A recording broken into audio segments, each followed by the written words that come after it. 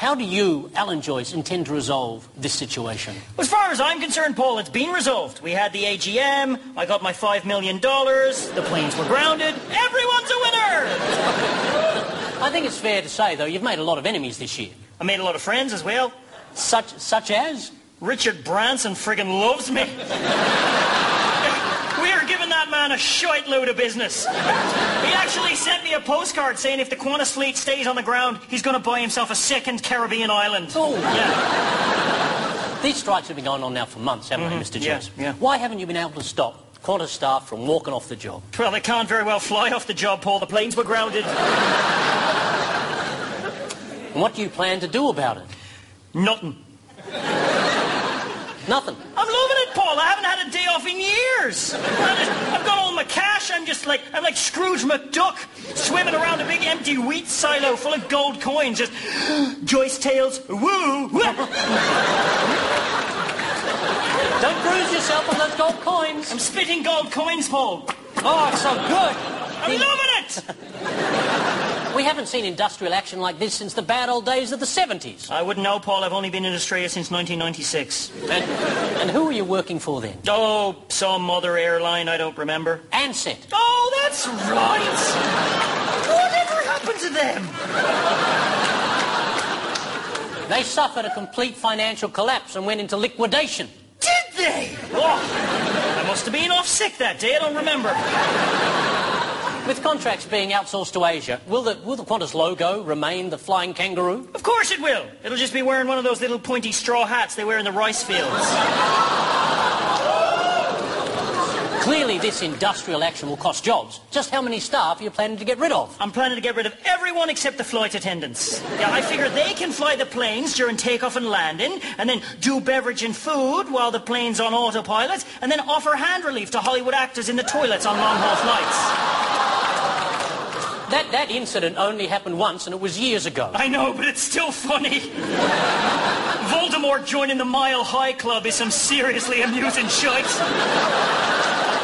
Oh, what's my wand, Harry?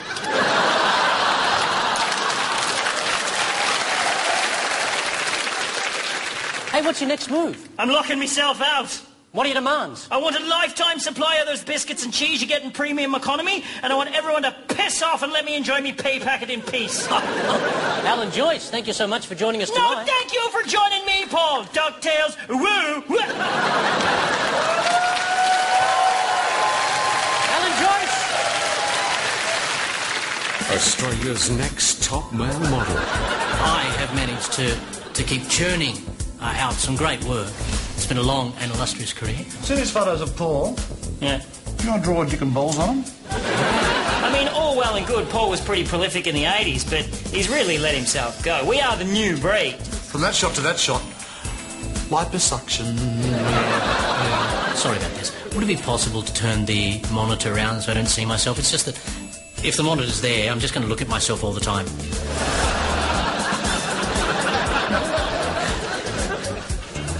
Photos of Paul, it's like the Mona Lisa. The eyes actually follow you around the room. Really? You know, he's got that intense But it's gaze. funny, though, because I've seen nude photos of him, and the penis follows you. Yeah. The penis follows you exactly like the Mona That was Lisa. actually Paul, though. He was standing in your room, I think. He was just swivelling. You were swivelling. Oh. There can only be one Australia's next top male model. Good News World continues after the break, but first we cast our critical eye over more of the week's major players.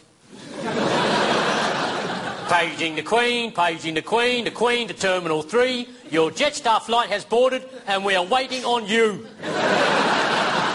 Hey, remember when Mardi Gras floats used to be amazing? What about this? Fast and Furious 6. Buckingham Palace Drift. Primate Brooklyn.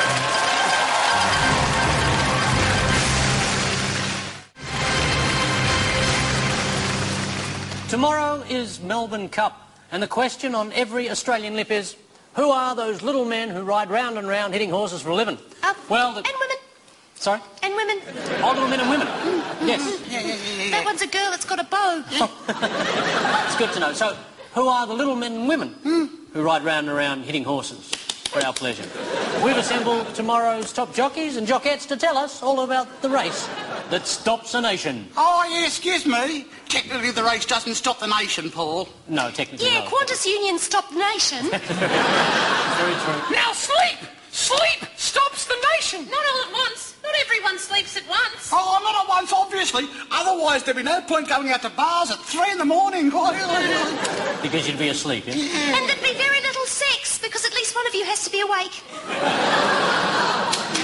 Horse race! Horse race! Horse race! Oh, no. Now, Paul, the race doesn't stop the nation. It just starts a lot of women in hats drinking before midday. Why, they go... Pause the nation! What? You could say that it was pause the nation! Pauses. How about momentarily distracts part of a nation that should get a life? Or a job? Hey, come on. Now, this must be totally exciting for you, with the nation's eyes upon each and every one of you. Not the whole Oh, nation! please don't start that again. I mean, this is why you became jockeys, surely.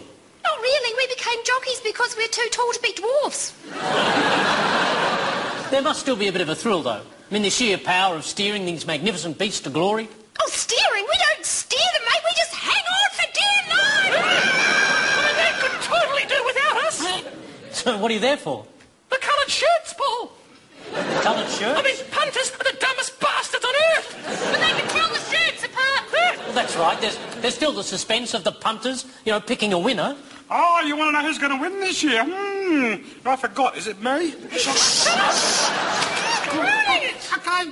Stop ruining things. Shut up! Shut up! Is there some suggestion here that the cup is rigged? Certainly not. It's a genuine game of chance. All the names go into a hat, and then the owners draw a winner. Then we have the race.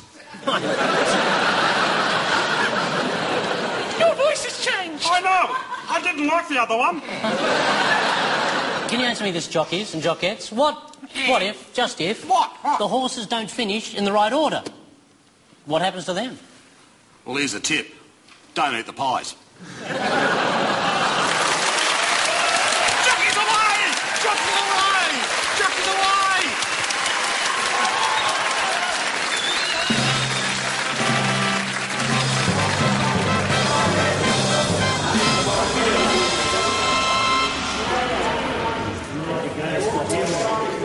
This makes absolutely no sense. Well, I know. This legislation is bullshit. Not the legislation, mate, my phone bill. Oh. There's all these hidden charges and data costs. I mean, how much would you expect to pay for a phone call? Well, what sort of phone call? Oh, I don't know, say you're calling Dom from IT. Why would I be calling Dom from IT? Dom from IT is dead to me. Well, it's just a hypothetical, mate. Well, it wasn't a bloody hypothetical when I took my laptop in to get fixed, was it? You know what happened next? He wiped the data. He wiped the data. He wiped the data. He wiped the data. He wiped the data. He wiped the data. He took it. And he wiped the data. Well, say you're calling a different number then. You mean like a 1-300 adult phone number? No, not a 1-300 bloody adult phone number. Because they can be expensive. Yes, but at least they're up front. Their terms and conditions are crystal clear. You are paying for a premium service. Exactly. I've got 27 pages of 1-300 adult phone calls right here, but at least they make sense. Hang on. What's that one there? Which one? That one. That one says 19 minutes. What the bloody hell were you doing spending 19 minutes on a 1-300 adult phone call? Can you keep a secret? Oh, I'm insulted you asked. I'll call up, fully intending to abide by my self-imposed 2-minute limit. Well, you don't call them until you're nearly ready. Exactly. Anyway, after 1 minute or so, it becomes apparent that the female in question sounds familiar. Don't tell me it was... Kathy from the cafeteria. I've heard the rumours. Clear as day. Well, what did you do? Well, I said to her, I said, Kathy, we may have regrettably found ourselves in an intimate phone-based conversation, but I am still paying for a premium service, and I expect you to remain professional. And what did she say? She asked me what I was wearing. You little beauty! Then what happened? It was all going fine until I brought up Thursday's quiche. You didn't. I did. You didn't. I did. You didn't. I did. You brought up Thursday's quiche during phone sex with Kathy from the cafeteria. It was the only chance I had, mate. I mean, you saw the state of the quiche. How hard What is it to make a quiche? Eggs. Bowl. Whisk. Eggs. Bowl. Whisk. Eggs. Bowl. Whisk. Add a little butter. Add a little ham. Mix it. Cook it. Serve it. Quiche.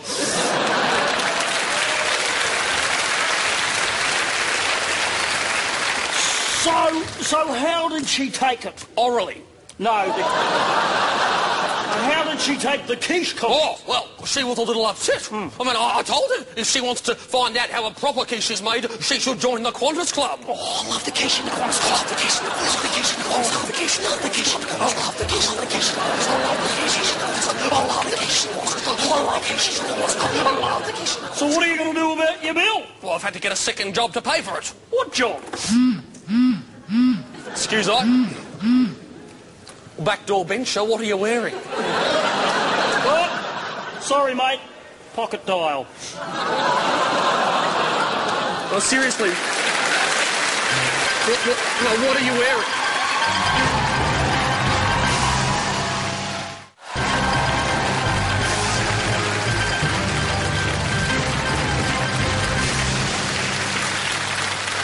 Just before we go tonight, we'd like to pay a small Good News World tribute to a very special lady. She's gone now, but she's forever in our hearts.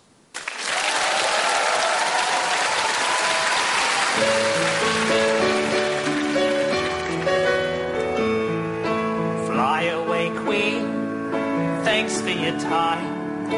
Here's a gift basket with some Yalumba wine. You got moved in Brisbane, but that doesn't reflect how much we love you, how much we respect you, the Queen, my Queen, your Queen, our Queen. We did but see you passing by, the Queen, his Queen, their Queen, her Queen. We'll love you till the day you die, which could be any day now.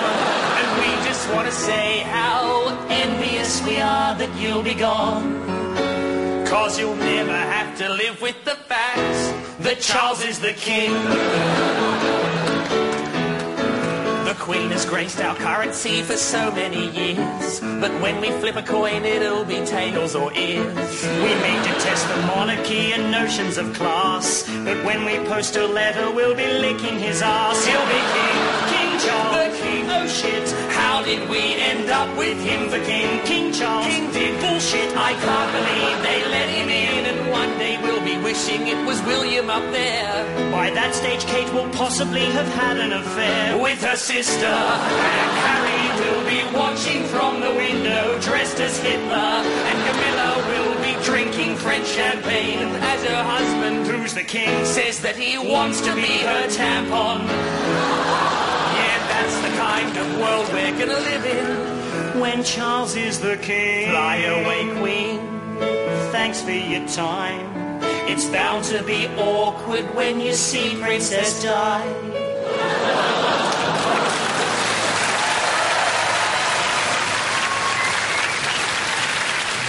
I am the European. We invented the croque and bouche. I'm an American. We invented the hamburger. I'm an Australian. We invented the liquid lunch.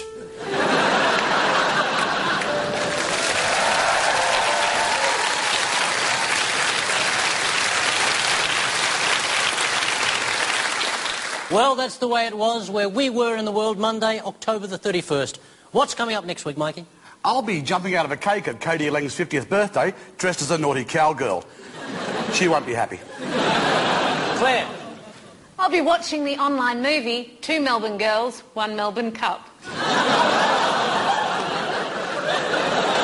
Sammy J? I'll be reading Steve Jobs' biography on a revolutionary device that never needs recharging. A book. Cal? Instead of Movember, I'll be participating in November and refusing to do anything at all. Randy? I'll be in Melbourne for the Joan Collins show. Gee, she's a great drummer. I hope she does In the Air Tonight. Do. Everybody! I can feel it coming in the air tonight. Hold on. Well, I remember.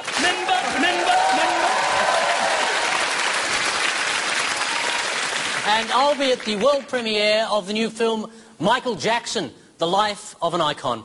The opening will be attended by such luminaries as the Jackson 4, the Bee Gee and the Beatle. Good night.